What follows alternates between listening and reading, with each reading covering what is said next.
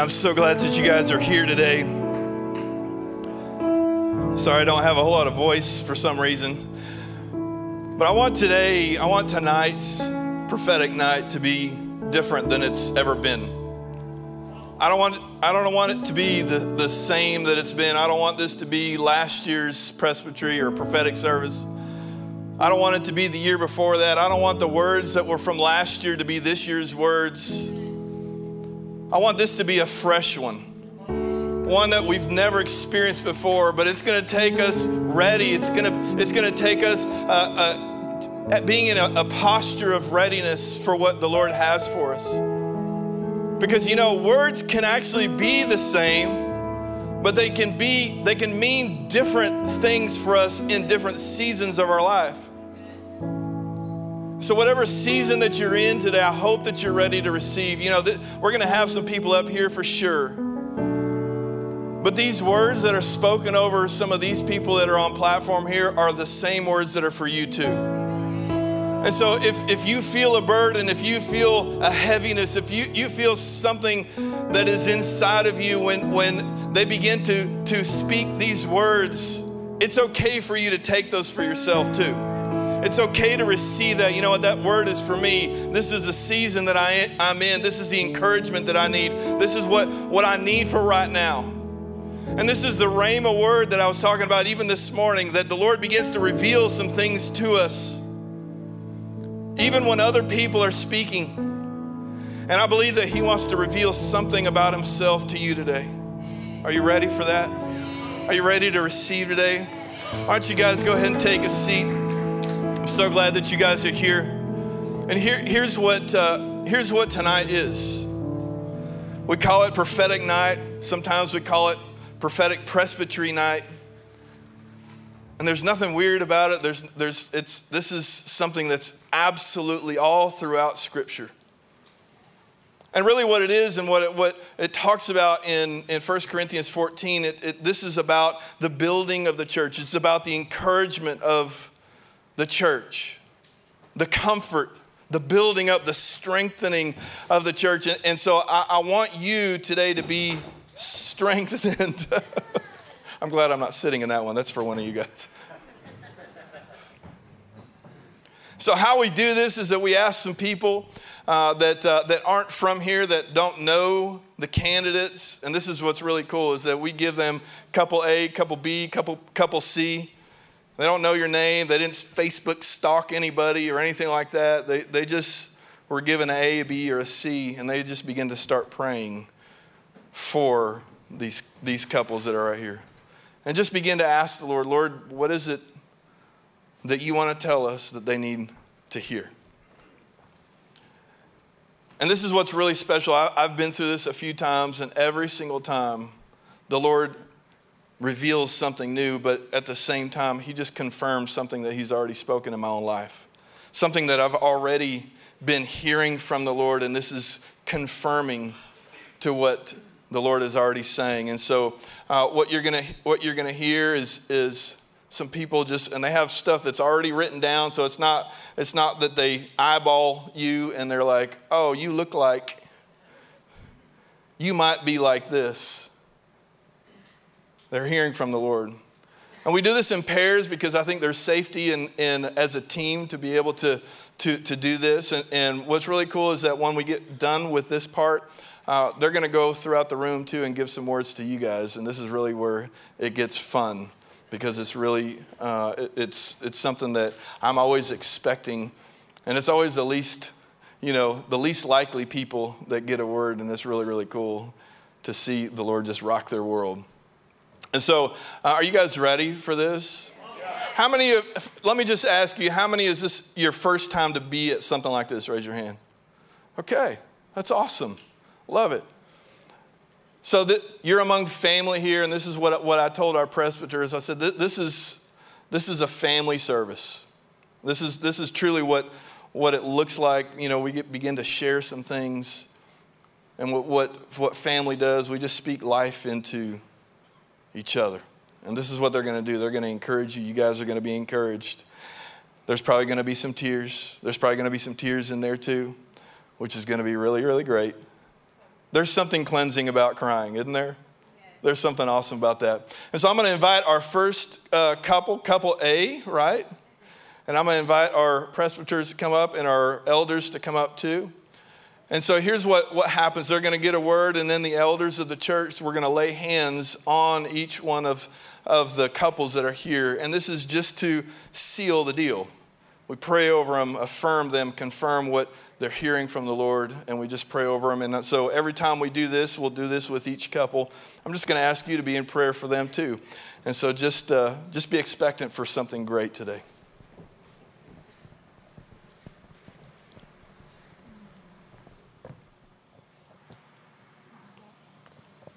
Hello, y'all. It's so good. Look at us. I know. Look at this. This is great. This is great. My name is Bethany. I'm so thankful to be here with y'all tonight. I'm thankful. I mean, just thankful in general, but just thankful because my plane was 2.5 hours behind schedule today. And so I whizzed in here from Dallas, flying in from Arkansas. But it's such a pleasure and an honor to be with y'all tonight. So, Cody and Katie, we got your names right before we walked out. You've been C and K, couple number one, to me up until now. So it's really good to get some names and then put some faces with it. Are you nervous? A little bit. Have you been? Do you call them candidates? What do you call it? Okay. Have you been in these chairs before? Oh, it's awesome. So I'm assuming you're recording this and it'll be transcribed, all of that. So right now it's like deer in a headlight and it's like glazed over, and you'll sit down and be like, I know they said something and there was something that hit this. So we'll go back over it later with you. So Cody, the first things that I wrote down was administration, systems, and integrity. You are an amazing listener that enables you to gather and retain information. You can hear and mentally organize your thoughts. It creates clarity, and there's an ordering and a grouping. Like I literally see you taking in information. It's like, okay, that goes there. That goes there. Like as you're listening, it's not later, it's in the moment, in the process. You're slow to speak, and you allow others to unload and get into a place where they are able to process and listen themselves. You ask great questions that lead others to find their own solutions. You have great discernment and wisdom that allows you to see steps ahead. Even in conversations, you ask for more words of knowledge. That's what I hear God saying. Cody, ask me for more words of knowledge. Knowledge that goes beyond what you can naturally surmise and pick up on. You have very welcoming arms. I said you are a gatherer that creates safe spaces to be real, to be transparent, and to be vulnerable. You don't like fake. You don't have any time for it. There's wise counsel in your lips. You have an ability to bring calmness in chaos, clarity in crisis. I love this phrase. I heard heaven rationality in earthly hysteria. A heaven rationality in the midst of earthly hysteria. Colossians 3:1 in the New Living, I love it. It says, set your sights on the realities of heaven. And that's where you live. You can see, I know it looks like this, but the reality of heaven is this. And you bring that in. I see you working with new believers and or those who have never been discipled in a personal way to understand who they are in Christ. You are a discipler and an equipper. And then I'm just going to put this phrase out, but God says you are a good son, a really good son.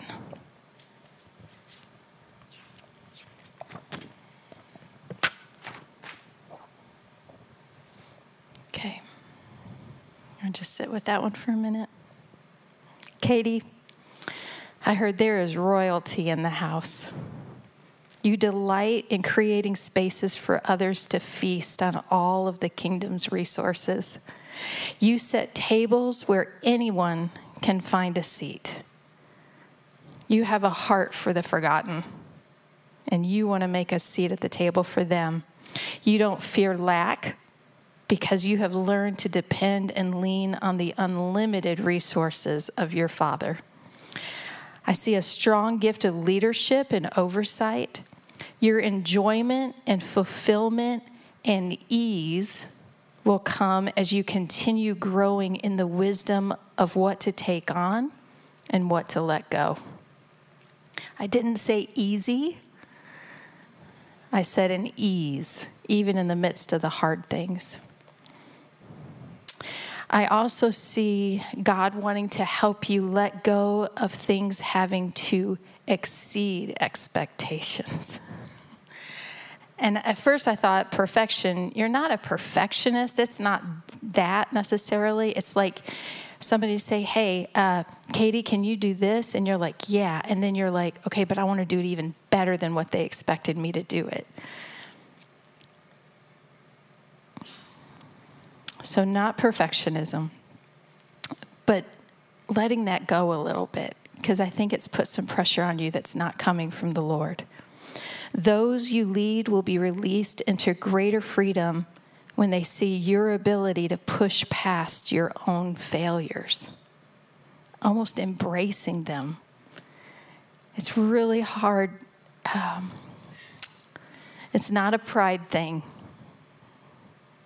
but you just really don't like to mess up at all. I mean, none of us do. But for some of us, it's almost a fear thing. It goes into who we are, like our identity. And God's saying, you need to start embracing those. And what it's going to do is allow others to experience a freedom and to be able to just try things.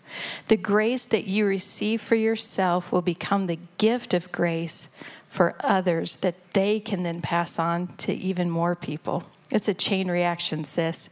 I see freedom from the fear of failure will produce a willingness to dare and trust God for more. It's an invitation to dive deeper into the imagination of our creative God and reflect that same quality as his image bearer. As a queen, you set the stage for others to join in. You provide them with what they need to succeed and to thrive. The losses that you have endured, the dark days of isolation, the testimony of God's faithfulness has enabled you to model forgiveness, healing, restoration, and hope. Amen. Amen. My name is Ed Ivy, and this is my third time with the High Ridge Church here in Texas, and first time at this campus, so what an honor to be here. And for CK, that's what I got on paper. I just got CK. And this wasn't spiritual, but I just thought Calvin Klein. But anyway, nothing. Anyway, Cody and Katie, you know, the Lord showed me and gave me these words first over you, that you're a life-giving couple. That in a world where families and marriages are asphyxiating and they're struggling, God is raising you up. God is raising you up with a voice.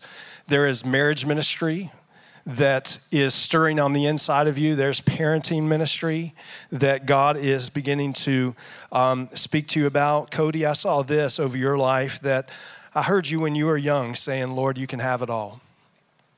At a young age. And you even remember that moment where you just said, God, you can have it all. You can take everything. And I saw that you walked through a season of brokenness. And there was a time where you were ready to give up. You were ready to quit. You were ready to walk away. There's some struggles that you've walked through that Katie doesn't even know about. Some things that have almost, you felt like, man, this is going to take me out. But you didn't give up. You kept walking. You kept moving. You didn't think you would be able to make it, but here you are. And I heard the Lord say, he's still standing. There's a faithfulness, Cody, that you walk in, a stability. There's a saying that I heard years ago that the Lord impressed on me that says, those who God uses mightily, he wounds deeply. And God's going to use your life in a mighty, mighty way. God says that he can trust you, that you're a mighty man of God. There's a teaching gift that you have. And I saw a message that, just like Bethany was saying, there's a discipleship ministry that I see you calling a generation, calling them back to the basics. I don't know if you're a football guy. If you like football, are you a football guy? You probably heard the story years ago, Vince Lombardi, when he was coaching the Green Bay Packers. They were terrible. He had just taken the team on, and after one of the practices, he just called them all back together, and he held up a football and he said, okay, let's start from the very, very beginning. This is a football. And I see you sitting with a group of men. I see you sitting with a group of young people and looking at them and saying, this is the word. We're going to start at the very beginning. Let's go back to the basics. There's a pastoral gift that you have on your life. There's a strong pastoral gift, and you may not recognize it in that way or see it in that capacity. But there's a desire that God has placed in you to shepherd others. You're a very gifted man. You're incredibly gifted. And Katie, I saw this over you, that you have a gift of encouragement and that you're a worshiper. I also saw you, the Lord gave me these words, that you're going to be a mother to many. And it's almost the image that I got in my mind was like of a mother hen with her little chicks. Like you were walking, but, they were trying to go in different directions. But I saw you just kind of putting your arms around them and kind of walking around with them. But God has called you to be a mother to the many. And there is a cross-generational anointing that you have on your life as well. God has given you the ability to speak into multiple people's lives at different ages and different stages. There's a wisdom that you have that you walk in. I hear you calling this generation, and I hear these words coming out of your mouth. You can do it. You can make it. There's an encouragement that you walk in. The enemy of encouragement is discouragement. And I saw that there's been a season that you've been in where you've felt some discouragement. And it wasn't even one specific thing that happened or took place. It was just all of a sudden you just felt kind of like a weight that came over you.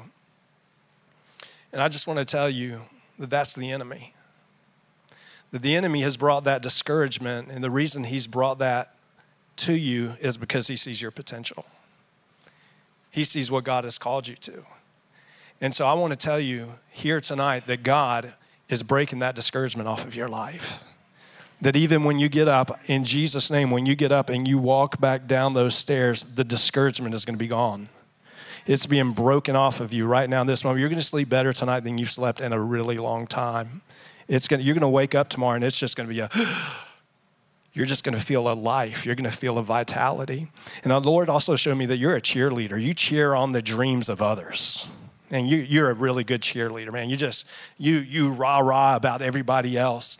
But at times you've wondered and you've said to yourself, but God, what about my dreams? God, what about the things that you've put in my heart? And there are even some things that have happened and you've just said, you know what, that was a dream that I felt like God gave me that I'm just going to let go. There's some dreams that have died. And I just want to come along to encourage you. I hear the Lord saying, I'm resurrecting those dreams. He's a God of resurrection. That's what he does. And he's resurrecting some dreams in your life. And over both of you, the Lord showed me that you're in a season of rerouting.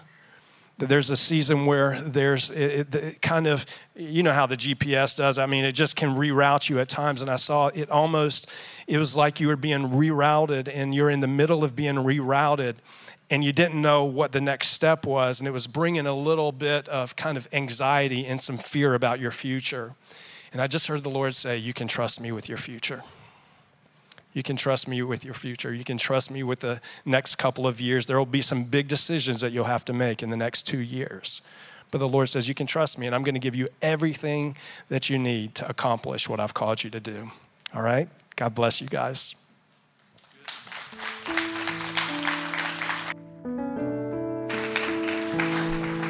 So I heard a lot of great things. I think he was pretty much spot on with both of y'all, spot on with things that you're talking about, Cody. He's methodical.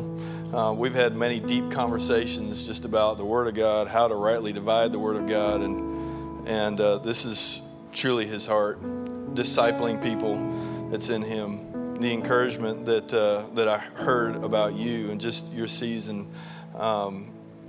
I want to fan that flame in you because the Lord is beginning to stir something in you that is 2 years. I heard 2 years. Something big is coming, and so I want to affirm that in you guys.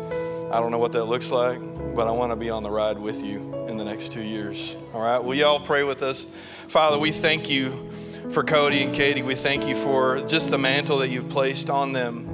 And Lord, we just submit all of these words to you, Lord, that none of these words will return void, Father, that these will fall on fertile ground. So, Father, we worship you today. We say yes and amen to your promises that we heard. We say yes to these words of knowledge and words of wisdom that we heard, the encouragement that we heard today. And so, Lord, the flame that has begun, maybe even tonight, Lord, I pray that you begin to stir that within them, that you just make it into a blaze for your glory. And so thank you, Lord. Thank you for the encouragement that we heard today. Thank you for just all that you're doing in this sweet couple, Lord. They mean so much to this house. And Lord, I see so much more coming. So Father, we just say yes and amen to everything that we heard tonight in Jesus' name. And everybody said, amen, amen. Can we give them a hand this?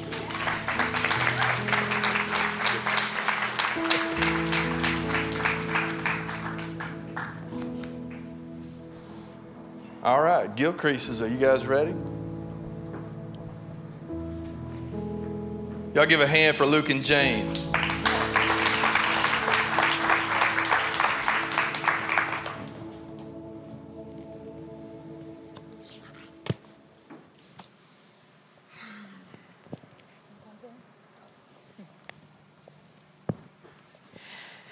Luke, I heard that you've been counted out more than once. Most men would have called it quits. There have been enough circumstances, enough blows, enough disappointments, enough hurts to justify you walking away. But here you are. Here he is. The secret to your perseverance and joy in the midst is that you have kept your eyes on Jesus. You have become his true apprentice. You've studied him to know what moved him, what ticked him off, what saddened him, what brought him joy, how he loved others, and most importantly, how he loved his Father, and how he walked in the Father's love for him.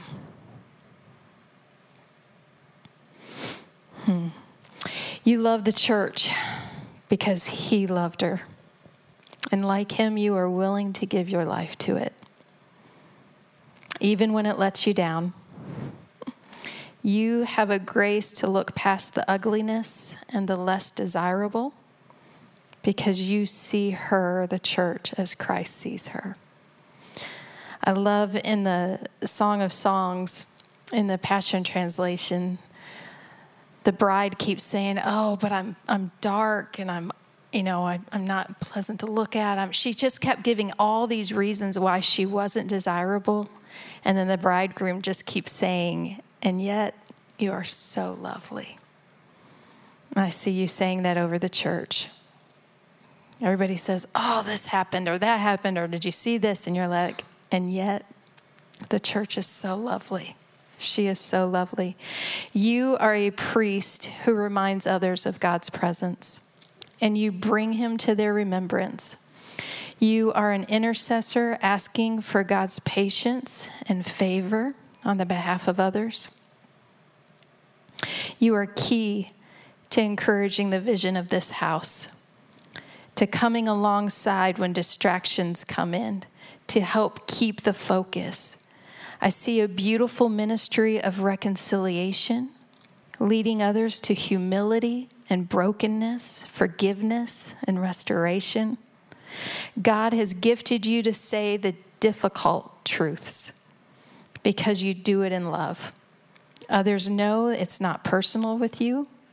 The only agenda that you have is to lead them into freedom and purpose and to help them truly reflect their Creator.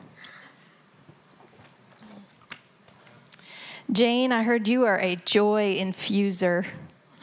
You make the ordinary extraordinary. You have the ability to create new experiences that others wouldn't even dare to try. It's kind of like an exceptional chef at a really good fusion restaurant. Like takes two seemingly unrelated things and just puts it together and creates something amazing. It's made you daring and willing to say yes when God says, hey, let's try this. And it comes from a deep work on the foundational truths of your faith. You have developed a keen sense of what will work and what will connect. You know, when I love to cook, and my friends love it when I say I'm in a creative mood because they don't know what's coming. They just know it's going to be something they probably haven't had. I was really relating to this a little bit, but I couldn't do that early on until I really could grasp the foundations of what kind of worked together and what didn't. I mean, you don't just do it recklessly.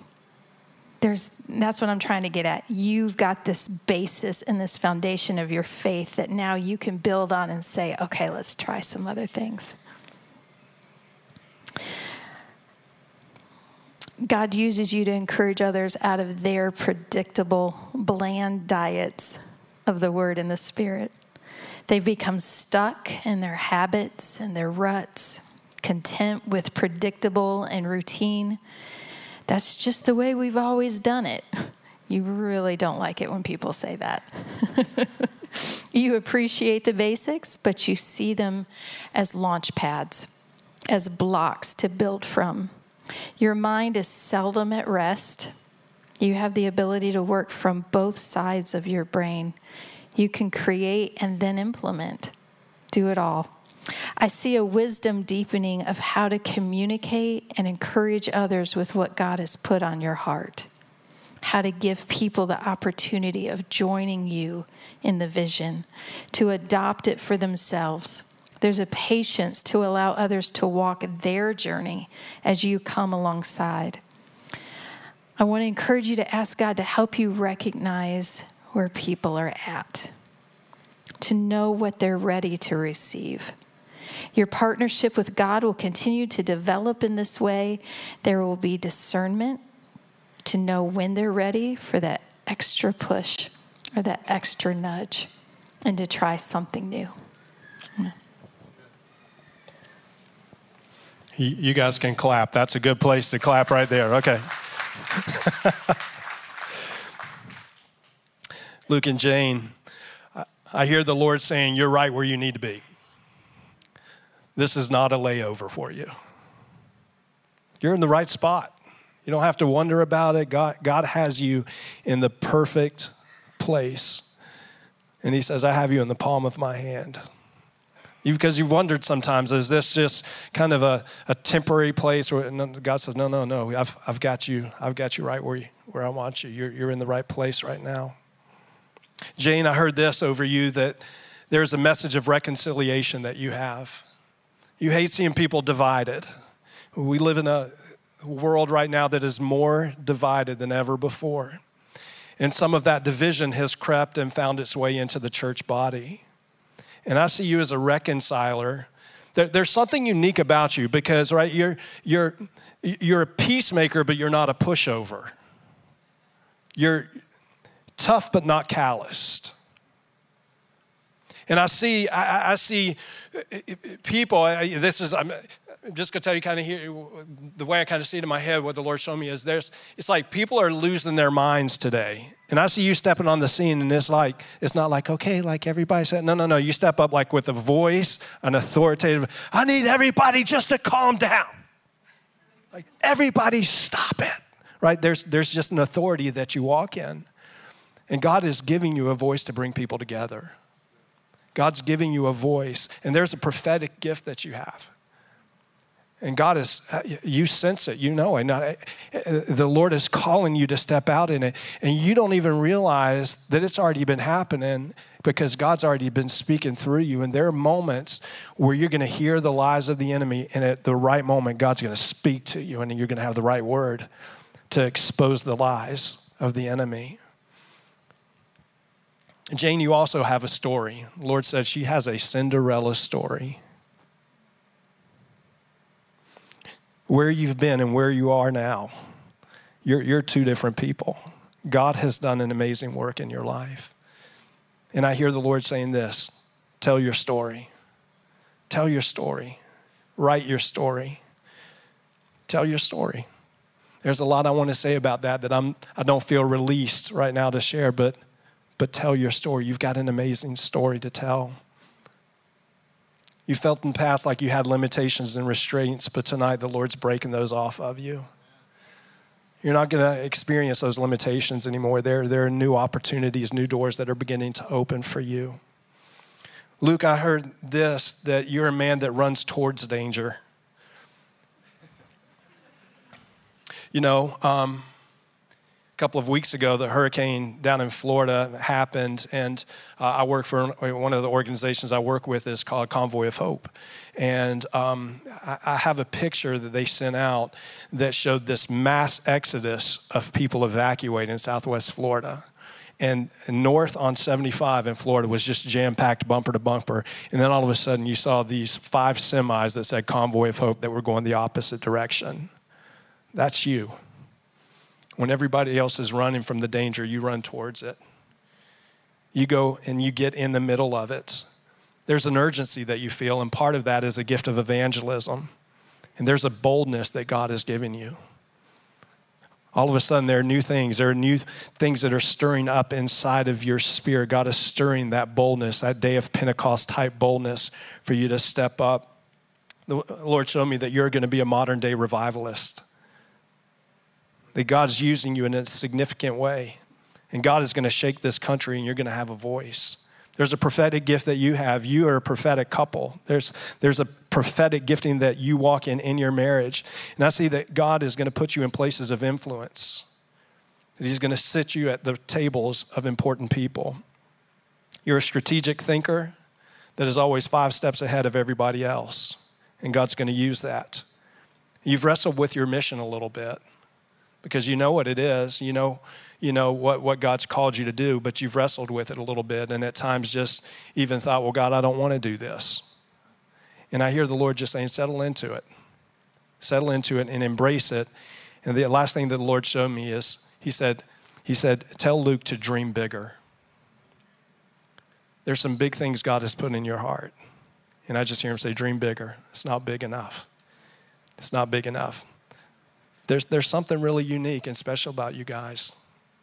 There's a special anointing on your life together. And I'm just praying that God, even together, will continue to grow you. And you're going to step into the new opportunities and the new doors, and walking through the new doors that God has for you. God bless you.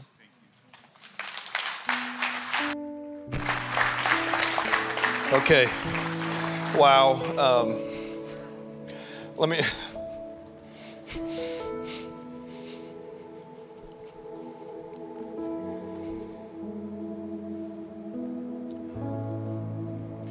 The word you gave, you're right where you need to be. It's actually the exact same word that I gave them a few months ago, because it's something that they've wrestled with. They moved from Fort Worth, kind of, okay, is this what we're supposed to do? It is what we're supposed to do. And I feel like sometimes you saying it, you are willing yourself into that right decision. But this is the Lord saying, no, it is the right decision. You being here is right where He wants you to be. Literally everything that I heard from you, they're in my group, and I've heard their story, and I know them, and everything you said is like to the letter in my mind of who they are and what's going on with them. And I love y'all. Sorry, I'm getting a little verklempt here. They're just special people. They're special. But they're not only just special to us here, they're special to the kingdom of God. The work that they've done, inner city work in Fort Worth, something you said about maybe the lesser, I don't know, unfortunate people or whatever, that's them. That's where they've been. Ministering to people that nobody else wanted to minister to. That's them. That's their heart. The prophetic gift, yeah, I've seen that, and I've heard it over and over again in our group. So let's just pray over them, just seal this. Lord, I thank you for this word. I thank you that it is true, it is true, it is true. Father, today we seal it. Thank you. Thank you for speaking loudly and clearly. Thank you for affirming the questions I think that are maybe in Luke and Jane's mind tonight. Father, that you would truly set them on the mission that you have them to be on. Lord, that Luke would dream even bigger dreams. My goodness, he has such a great imagination. There are so many things I think that are on his mind. Lord, just blow his mind today. Expand his thought process, expand his imagination, Lord, that his dreams will not just be his dreams, but they would be your dreams. And Father, we just pray for the resources for all the dreams to come to fruition. We thank you for that. We know that when you speak something, when you say something, you're not going to say it without just providing all the resources. So Father, I'm praying for that right now, that you would bring everything that you need, that they need to complete and fulfill everything you're calling them to do. Thank you for what you're going to do. Thank you for a new day in the Gilcrease family. In Jesus' name. Everybody said, amen.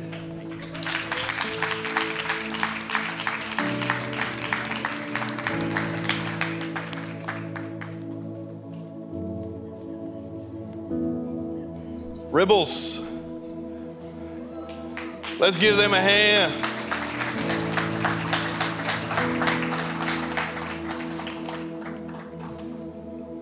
Got hugs all around here.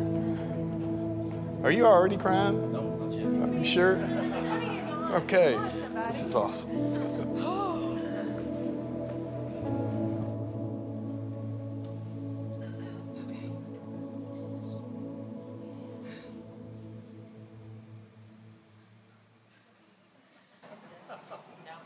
It's just a dramatic pause. It's just...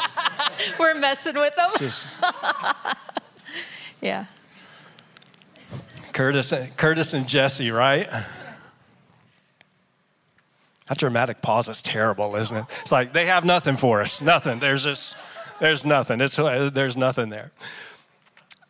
Curtis and Jesse, you're a next level couple. You are a next level couple. God is taking you. Not only are you next level, God is taking you to the next level.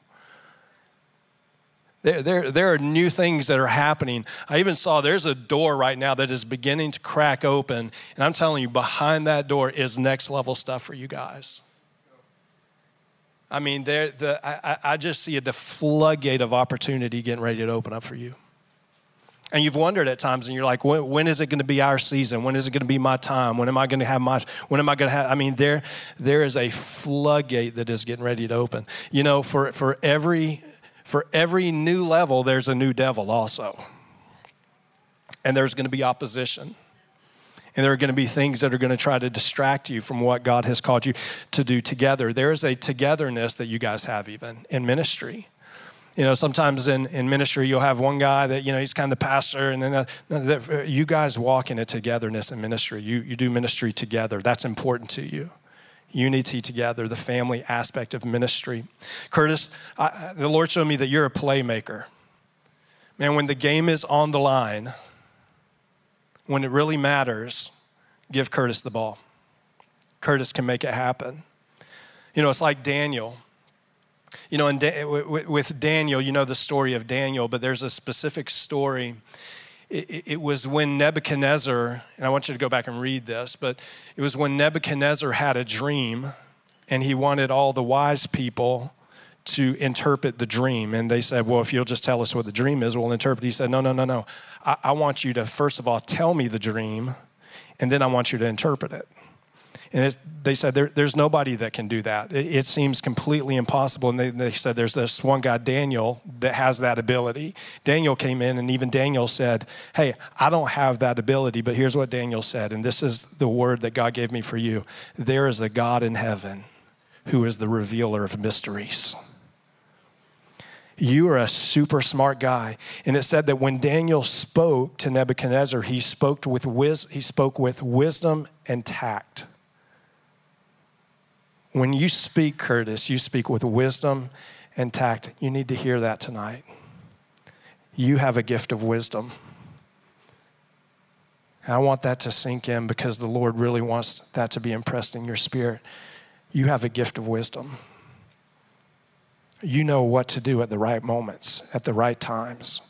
And even when you don't know, there's a humility that you walk in to say, but there's a God in heaven. There's a God in heaven who is the revealer of mysteries. I saw you, Curtis, as a leader of leaders.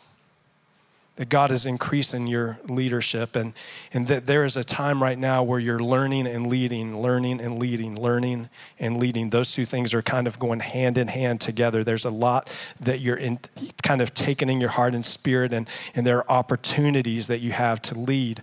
But I saw that there is going to be a season where your leading will not just be leading, but it will be also investing. You're going to invest yourself into others. And I see a small group of men coming around your life, and you investing yourself into them, almost like God's going to put some Elishas in your life. And they're going to model, and you're going to model, and they're going to practice what they've seen Curtis do because of the way that he's invested in their life. The Lord showed me that you're a servant leader, that there's an authenticity. You know, when Jesus washed the disciples' feet, he showed the greatest servant leader practice that you ever could. And I remember sharing this years ago. When Jesus did that, he did three things. He was really communicating three things. He said, I don't have anything to prove, nothing to lose, and nothing to hide. That's the leadership that you walk in. I'm just Curtis. This is who I am. What you see is what you get. It's not in an arrogant way, but it's in humility. And I also saw this, that you love the church. And you love the church. All the mess of it sometimes, you love the church. Because you see the potential. God showed me that you're a protector of this house. I think it was Under Armour years ago that had that slogan, protect this house. That's Curtis. He protects the house. Jesse, Matthew chapter 9 says that Jesus went through the towns and villages and preaching in the synagogues and healing those with diseases and sicknesses. And it said that when he saw the crowds, he had compassion on them because they were harassed and helpless. The Lord gave me a picture of you driving around in the community sometimes, and there are just random moments that you'll see people or see groups or see things that just all of a sudden there's a compassion in your heart. You've even wept and cried in your car by yourself just because you've seen something that you've just been so moved with compassion. And you need to hear that's the heart of Jesus. You have the heart of Jesus. There's a gift of healing that you have, Jesse. I believe that God's going to take us into a new season, that as dark as things look right now, that there is breakthrough and there is revival coming. And I believe that there are going to be signs and wonders. And I see you laying your hands on sick people, and I see them recovering. And not just physically sick, but emotionally and mentally. God is going to use you. There is a gift of healing that you have. You also have a heart for the underdog. Because in the past, you felt like you were an underdog. I saw this homeless guy. I was in another city a couple weeks ago in South Carolina, and I saw this homeless guy, and I drove up, and when I got to the stoplight, I saw him stand at the stoplight, and he took 5 steps to the left, and he stopped and looked around, and then he walked over, and he took 5 steps to the right, and he stopped and looked around for a couple of minutes, and then he just got back to the light, and I realized that he had nowhere to go. And I saw you intervening in the lives of people who have nowhere to go, and helping them find direction, and helping them find clarity, and helping them find hope. Jesse, you truly are a freedom fighter. You fight for others that can't fight for themselves. The Lord also showed me that you have a heart for the nations. There's a missions heart inside of you. The mandate that Jesus gave to go into all of the world, you take that seriously. There's a big impact that you're going to make. There's a big impact that you're going to make that's significant. That's not just citywide, it'll be nationwide. It's going to be significant. Over both of you, the Lord just showed me that you're in an Abraham place of life right now. If you remember when God called Abraham, he said, hey, Abraham, I want you to leave the land you know. There's a place right now where you've opened the door and you've just walked out into the unknown. And I just want to tell you, God is out there in it. And you can trust him. And to walk into the unknown, and he's going to lead you every step of the way in this new endeavor that he's called you to. In Jesus' name. God bless you guys.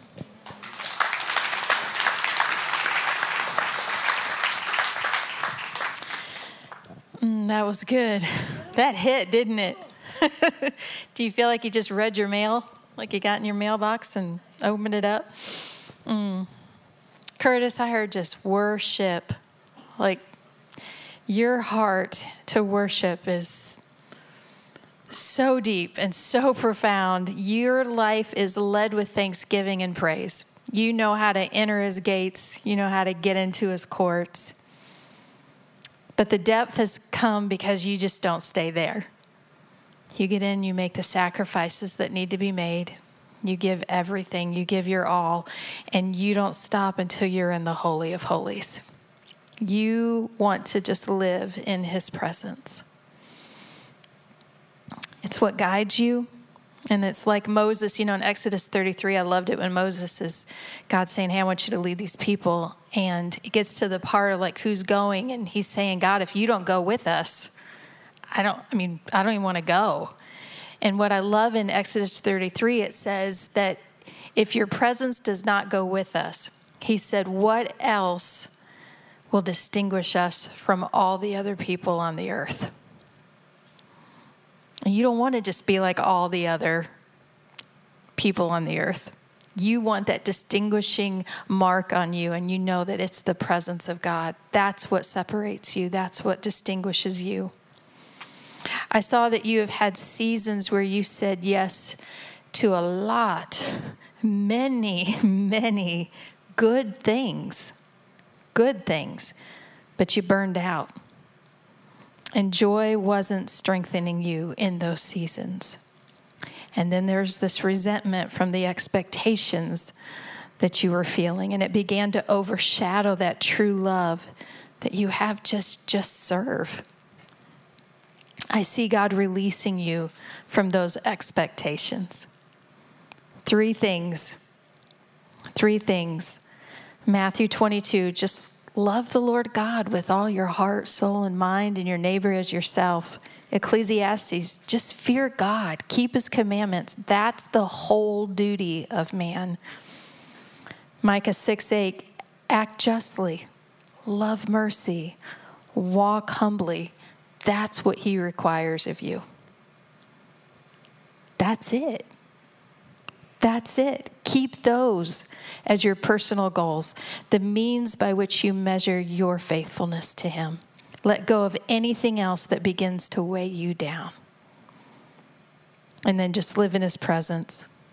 Follow only where he leads.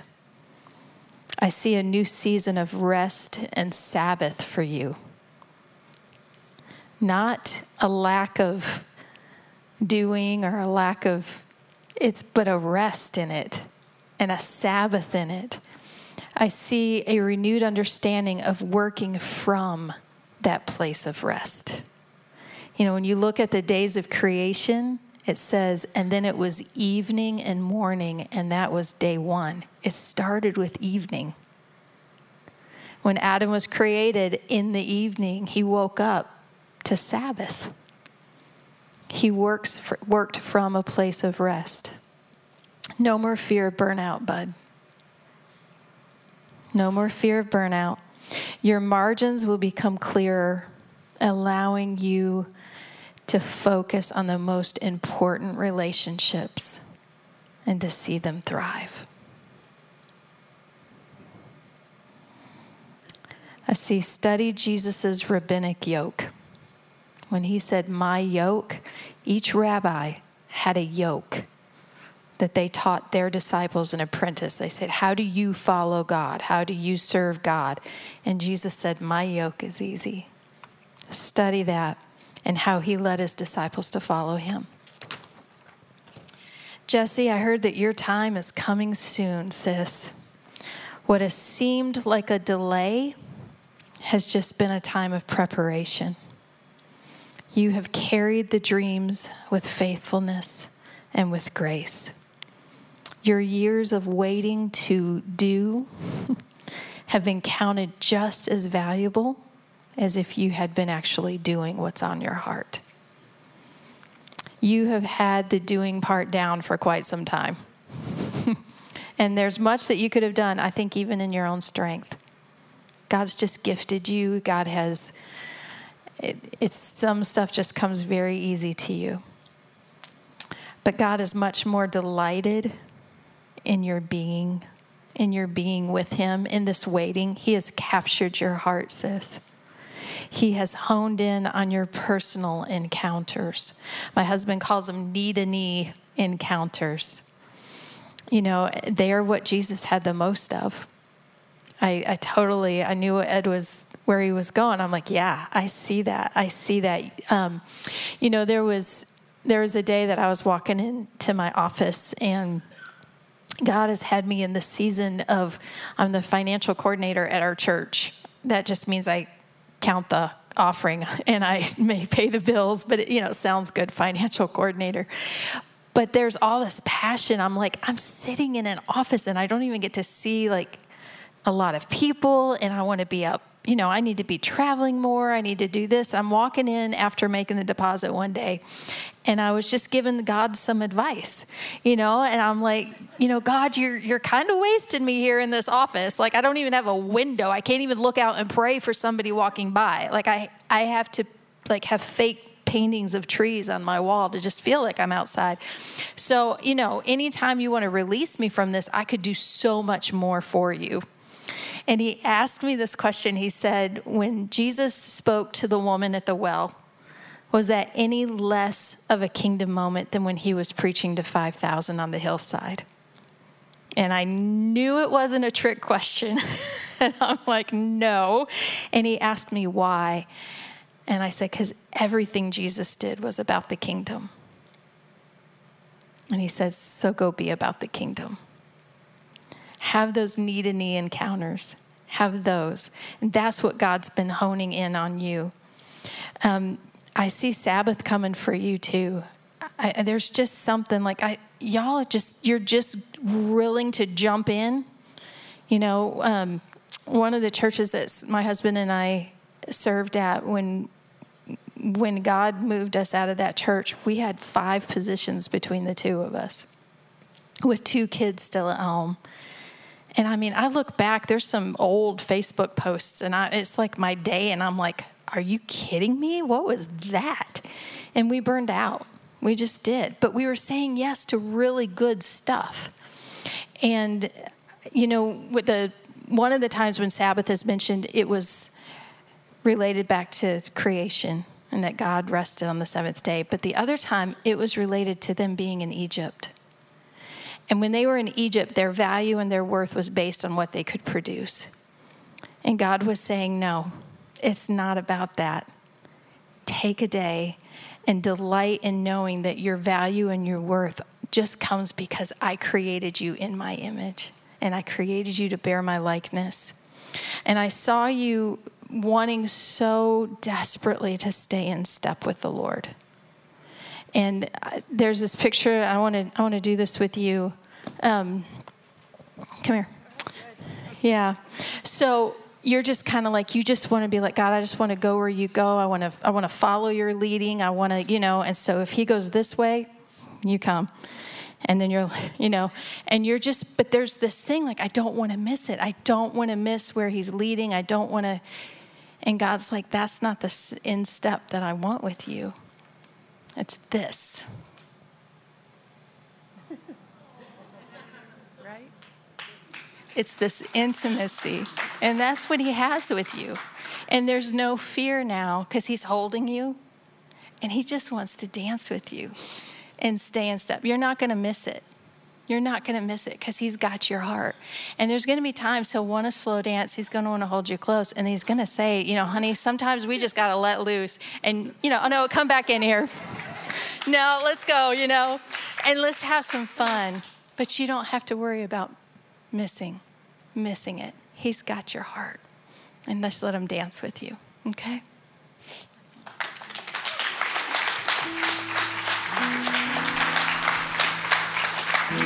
Okay.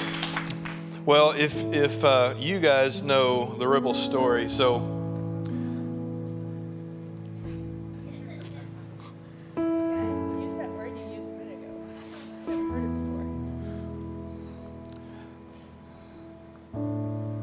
about 10 years ago, they planted a church here. He was the lead pastor. They did everything for that place. He's told me stories of how they had to decide whether or not they were going to pay their water bill or the church's water bill.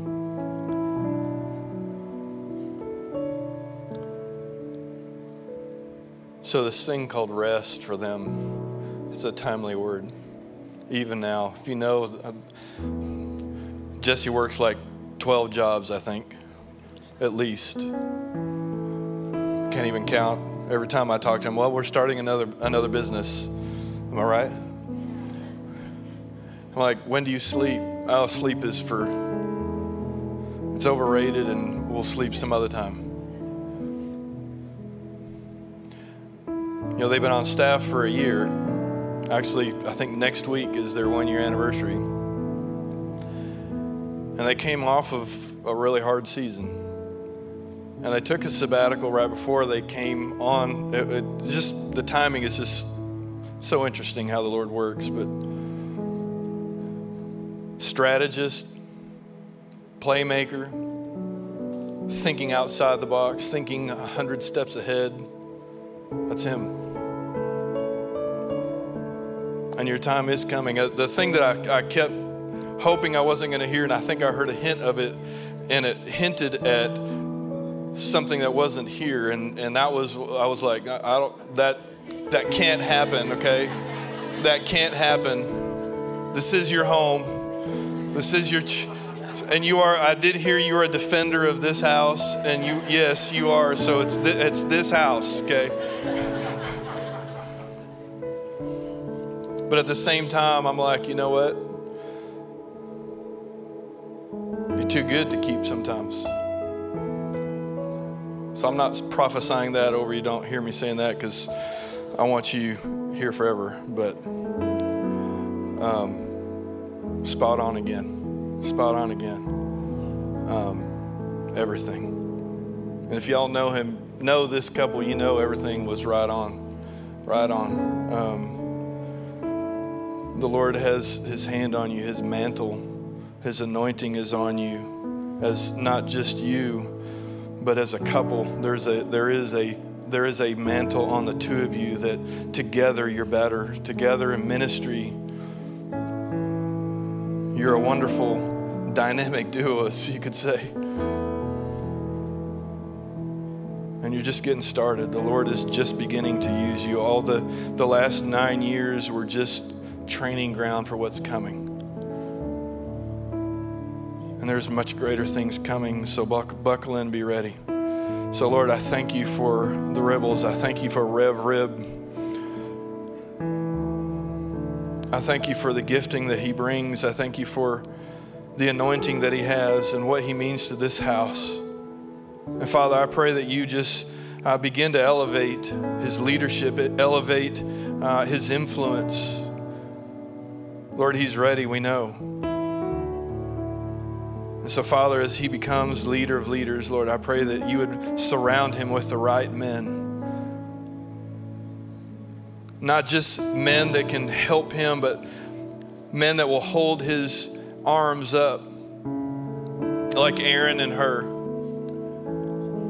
They held Moses' arms up when he was weak. And so, Father, I'm praying that for this man right here, that he would have men around him that would be able to hold his arms up when he can't anymore, when he's tired, when he's weak, when he's at a place where he just doesn't know how to do it anymore. He will have the right men, the right people around him to encourage him along the way.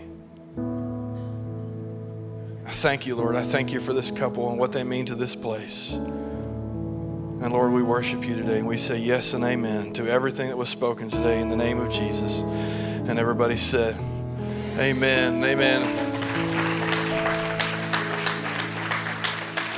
Were y'all encouraged by some of this? I hope you were too. So now we're just going to spend just a little time and be patient. I don't know that they'll get to everybody, but it'd be really cool if they did. No, I'm not saying that. But just be ready and just be in a posture of prayer, ready to receive some words. I believe that he does want to tell us something tonight. And so they're just going to walk around with a microphone. They're probably going to ask you what your name is. Stand up, please, as they speak a word over you. All right, and just as a reminder, if one of these things or one of these words that we share, you feel like it connects with your heart, you can steal that. It's a ricochet word, just like, oh man, that got me too. So you can receive that. I have a word for the lady, right? Blue shirt right here. Yes. What's your name? Laura. The Lord showed me that there's been, in the past couple of years, there's been some false accusation against you, that there's been a season of hurt that you've walked through, and some things that have happened in your life that have affected you that you didn't cause, but you still walked through it. And there's a specific individual that you've had to navigate a little bit. And the Lord gave me 1 Samuel 26 for you. And it's the story of David and Saul. That Saul was unjustly pursuing David and going after him. And David was wanting the best. 1 Samuel 26 is David had the opportunity to take Saul out, and he chose not to. It says that David had the opportunity, he was ready, and it says he just walked on. And I just saw that. I just heard the Lord say to you, just walk on. Just walk on. You didn't cause it. You didn't make it. Just walk on. Let it go. Release it. Just walk on. And God's going to bless you because of it. Okay? All right. You're welcome.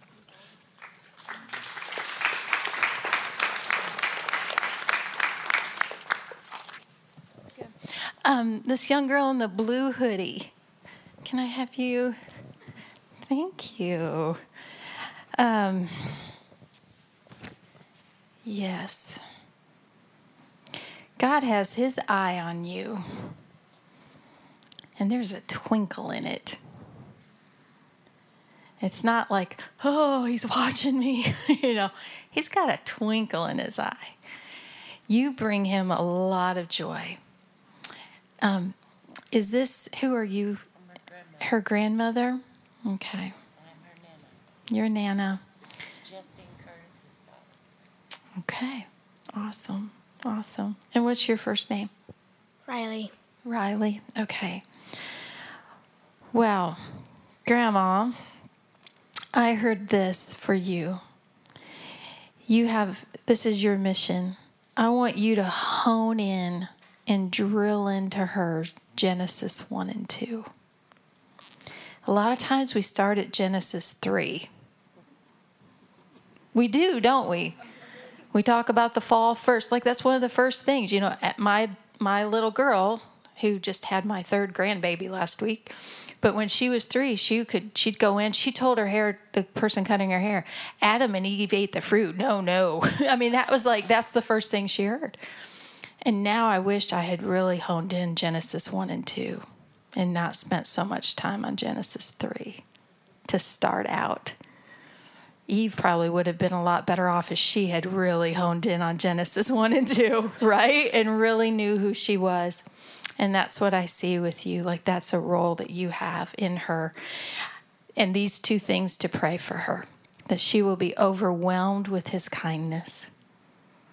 Because that's what will always lead her to turn back to him, even if, she's trying whatever, as we do when we get older, but just overwhelmed with his kindness and overwhelmed with his love. Because when she is, we love him. Why? Because he first loved us. Parents, can we just all pray that for our kids? And let him take care of the rest. Overwhelmed with kindness and with his love. Okay? I loved this. I had just written that down, and right at that moment, like you literally, after I wrote it, you reached over and just put your arm around her and gave her a kiss on her cheek. And I'm just do that. Just keep doing that. Overwhelmed with his love and his kindness. Amen. I have a word for you in the black shirt. Yeah, would you just stand? What's your name? Chad. And then it's the same word for you guys. I just looked over at you, that you guys are a couple, right? Yeah, would you? I hope so. And, all right, go ahead and stand. What are your names? Carlton and Kaylee. I had the word, but I just looked over, and the Lord says for you also. And I pressed in a little bit earlier, and the Lord said, well, it's not for you to know. It's real simple. And God said, you know what it means. But I just heard the Lord say, it's not over. It's not over. That's all I have. I wish I had more to go on, but the Lord said, you know exactly what that means. It's not over, all right? And then I have a word for you guys right here, this couple right here. You two, would you stand? What are your names? Kelsey and Cassandra. The Lord is giving you a creative idea. And you've been wrestling with implementation. And when the time is, when is the season, and because you trust God, you love God, you know it's from God, you believe God, and you're like, okay, do we do it now? And I just saw kind of this back and forth. And Ecclesiastes says that if you wait, it's in the Message translation. It says, if you wait for perfect conditions, you'll never get anything done. And so I hear the Lord saying to you, go for it. Go for it right now. Don't wait. Don't hesitate. I've put it in your heart. You don't have to even wonder if it's me. He said, I've put it in you. Go for it now. All right? God bless you. Go ahead and keep standing. Yeah. Yeah, I heard that you guys, Jesus has like literally ruined you for life. Like completely just like... I'm done. And I see like you guys just live in this perpetual honeymoon phase with Jesus.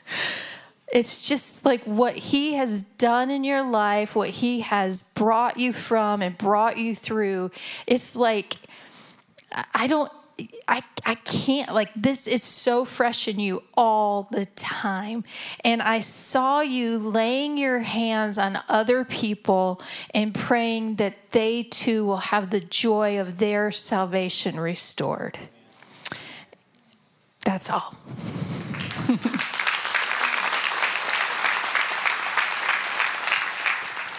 I have a word for you.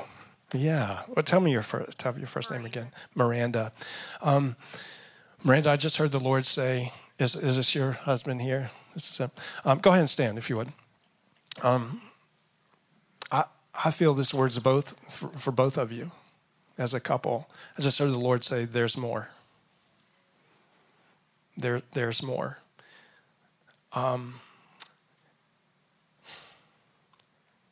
I hear the Lord saying, you haven't been buried. I've planted you. There's a big difference. And there's a cultivation process that's taking place right now. But sometimes you feel like I've been buried. and I don't see any fruit taking place. I don't see the results that I want to see. And I just hear the Lord say, no. I've got you planted right where I need you to be. And I'm cultivating the soil around your life. And I know there are seasons of drought. And I know some of those that even wondered, man, Lord, am I just burning up here a little bit? No, he said, no. I've got you planted in the right place. I'm cultivating. There's more. Be patient. There's more. I wish I could just verbalize it. There's something that is emerging up out of the soil if you'll just be patient in the process. Trust. I just hear the Lord even now saying, trust the process. Trust the process. Okay? All right.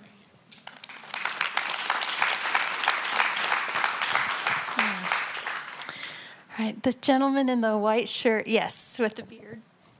Yes. I'm looking at you, man. Yeah, you. Yeah, can you stand? What's your name? David Waller. David, God's saying you are not a disappointment in any way. You are a favored son. He really wants you to hear that.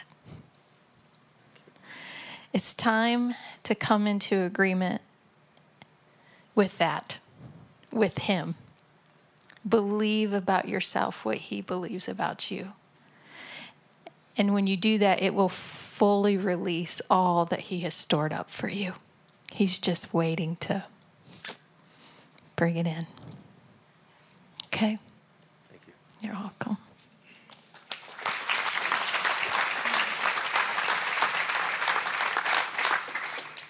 Yeah. And then this lovely lady. Yes, and your name? Cassie. Cassie. I just saw this tiredness. And I have felt that. He said, tell her what I told you during that time.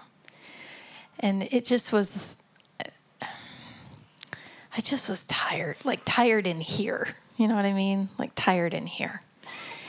And he said, hey, remember, the joy of the Lord will be your strength. And I was honest, and I said, yeah, I'm not feeling that. I'm just really not. I mean, I get it. I love the concept, and I can't get there.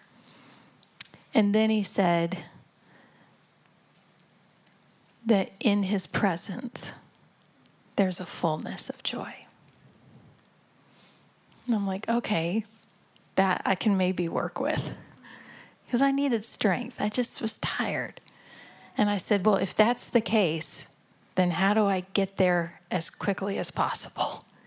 And he said, I will inhabit your praises. I inhabit the praises of my people.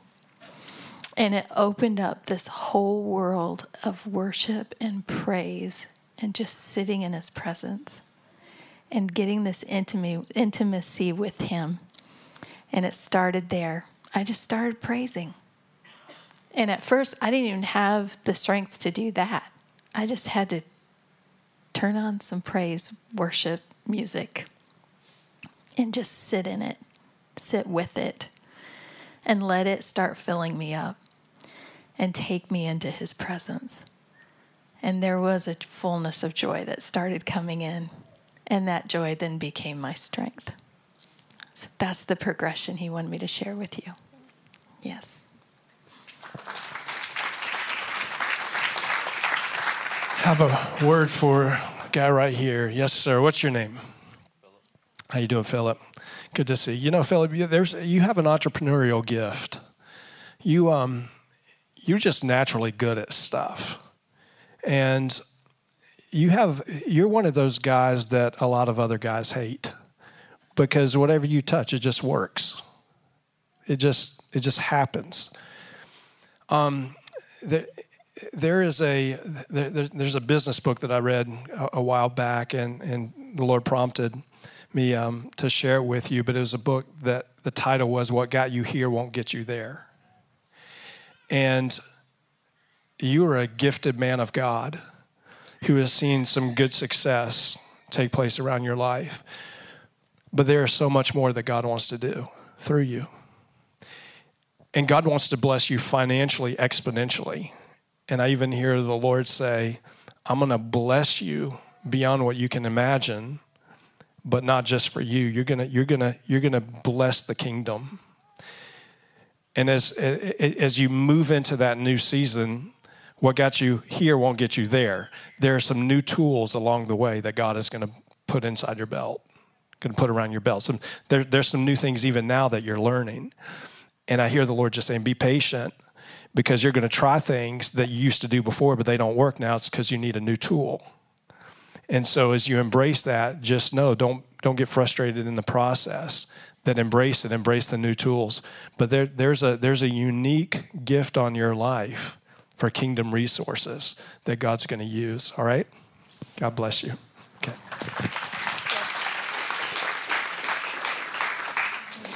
I'm going to borrow my new friend here. I went over, I said, where'd she go? She just stepped out for a minute. But she's back. Oh, good. And I said, I need you. All right, so this sweet lady here, what's your name? Lisa? Yes. Lisa, I was standing back there during worship and we were getting these words, and just, it's so fun because you just kind of scan. You're just, like, for me, it's just scan, it's like, donk. And it's like, okay, we're just going to sit there for a minute and see. And I heard, it wasn't a ton, but it's pretty good. I heard that he wants to bring a strengthening and a healing for you. Sis, you've not stopped praising him. When they were singing, this is the day that the Lord has made, I will rejoice. That's you, sis. You just praise right through the midst of it. And then while we were up there giving words, and Ed's like, there's some healing in this one. The Lord said, get her on it. Get her on that. So is it okay if she lays hands on you? Can we agree with her? And I'm just excited to see what God is going to start. Here we go. Thank you, Jesus. Thank you, Jesus. Thank you for who you are, God. And we thank you that you have created Lisa, Father, with a plan and a purpose, and that no matter what obstacle that has come in her way, God, that you still have a plan and a purpose for her, Father. Even more so that she has a stronger story to tell of your glory, Father, and how you're working through her, in her and through her. And Father, we pray that as she continues to live for you, that you complete her healing, Father. That is a process, and you give her the strength to continue that process, Father, and remind her that it is a process and it can be completed through you and with you, Father. I pray that you give her patience, God, to continue to walk in that, Father, and that as she does walk it out, she continues to shine and give you the glory. It's in your name that we pray. Amen. Lisa, I want you to read, because did I say this part? I want you to read. What's that say? Strengthens and healing. And what does it become? Testimony. Amen. Amen. Testimony. Yeah.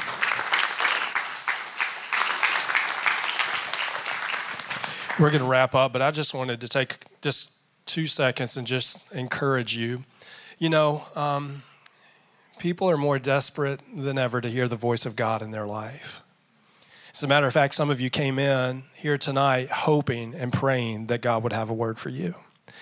I've said in services like this when I was a little younger and just been in dark moments and said, God, I need to hear something. And I've walked out and I've never got a word.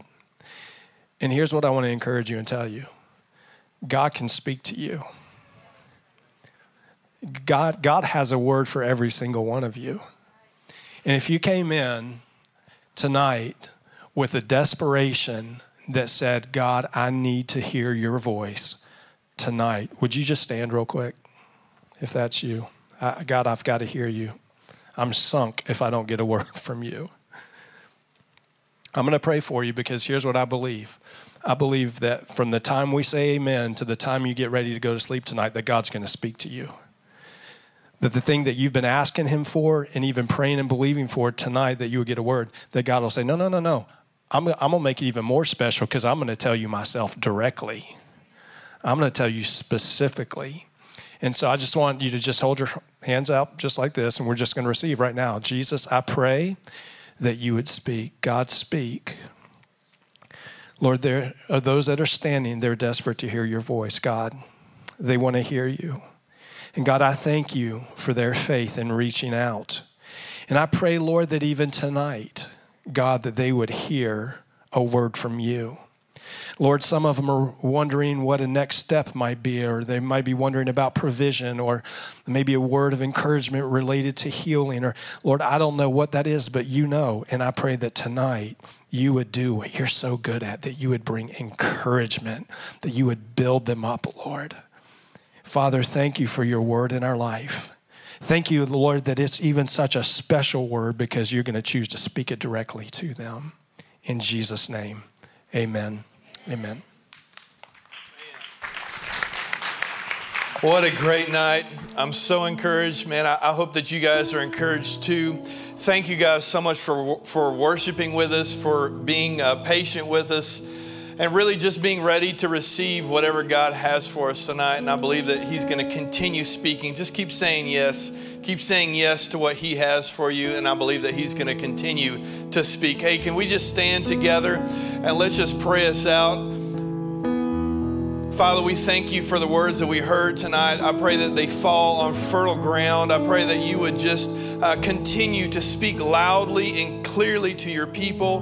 Lord, we want to receive all that you have for us. Every single word. We want to just suck the marrow out of every single word that you speak. And so, Father, tonight, we just say thank you for everything that you've spoken already. Lord, I pray that you bless it. I pray that you would just multiply whatever needs to be multiplied tonight in this place. And I pray a special blessing for each and every individual that's here tonight, especially those that really came wanting to hear a word from you. Lord, speak loudly and clearly tonight. Lord, we thank you for all that you're doing. Thank you for loving us. Lord, we love you so much. And we're expectant for what's yet to come. In Jesus' name. And everybody said, amen, amen. Hey, thank you guys for being here. Hey, let's make a plan to be here next Sunday morning, 9 a.m., 10:30. God is going to continue to move. I believe that. Love y'all. Have a good night.